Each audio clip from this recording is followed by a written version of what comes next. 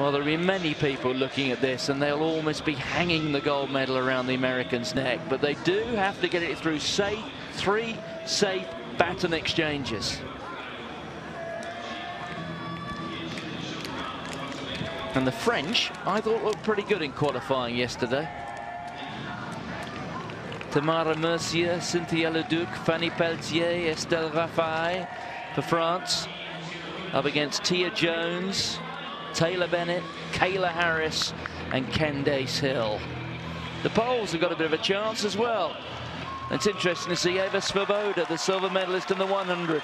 She's out here, despite limping off after her qualifying heat yesterday in this event. Australia in lane 3. Nicole Kay is on anchor for them. Here is Tamara Mercier of France. If there is to be a surprise, I reckon it might come from the French here. The Germans always so well drilled. Catherine Fame is on lead-off. Kesha Kwadjo on 2. Eleni Froman on 3. Chantal Butzek on the anchor. Tia Jones in action again today. Has already made it through to tomorrow's final of the high hurdles. And they have the 100 meters champion on the anchor leg, Candace Hill. Andrea Verdu of Spain on lead-off. Ireland have got through to the final as well. Here's Molly Scott.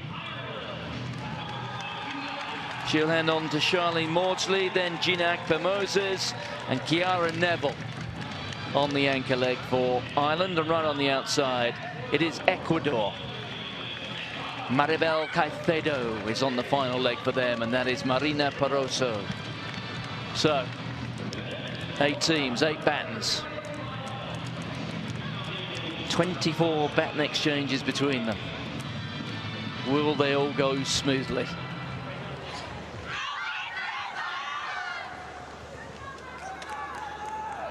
The Americans were, shall we say, a bit clunky yesterday. They got the job done. Will they do it well enough here to take the title? Poland in 2, Australia 3, France 4, Germany 5, United States 6, Spain 7, Ireland 8, Ecuador in lane 9.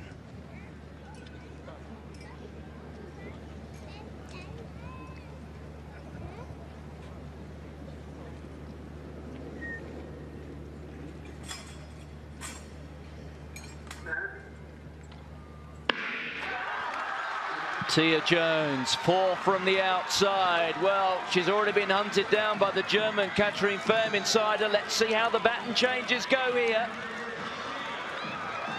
Well, the batons have all been exchanged. Poland on the inside going strongly, but look at Germany here. Kesha Kwadjo. Germany perhaps who lead. From France, the Americans have the baton. Kayla Harris is running around the bend here, but the German insider Froman is up alongside her here. France also in with a real chance. Germany have the baton, so too do the Americans, and look at Candace Hill opening the stride and moving clear. And in the bat of an eyelid, the Americans won it. France have come through for silver, Germany bronze, Poland on the inside pick up 4th place. But the 3 medalists were away and clear, and once Candace Hill had got that baton and had less than 3 or 4 meters to make up, well, it was a foregone conclusion. Germany did absolutely nothing wrong at all. They looked delighted. But the Americans, well, they did just enough. Although I have to say, midway through that penultimate leg, they had to still make up 2 or 3 meters.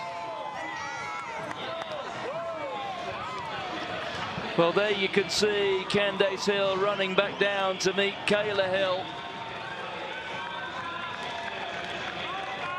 Not too many baton dramas there.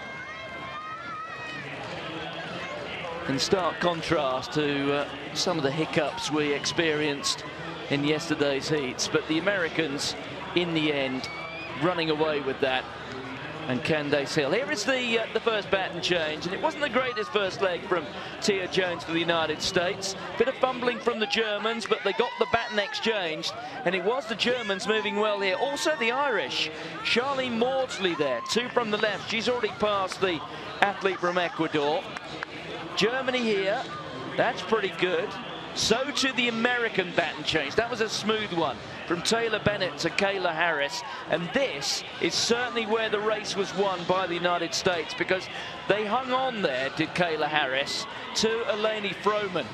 And as long as Candace Hill got the baton, and it was a very smooth exchange from the Americans, Hill took it, and the sheer pickup over the next 30 is what wrapped it all up. And France coming through strongly. Estelle Rafai just getting past Chantal Butzek to pick up the silver medal. So America 1, France 2, Germany 3, and then a long way back for 4th. And I said it was Poland. I think it probably still is Poland, isn't it? With Ireland coming through in 5th place.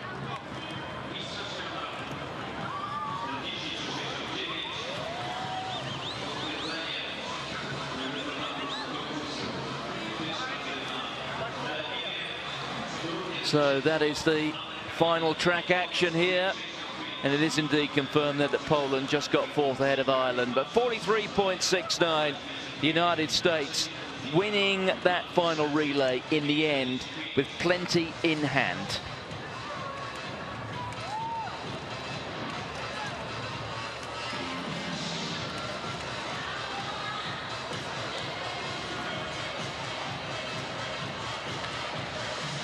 So what a stunning day.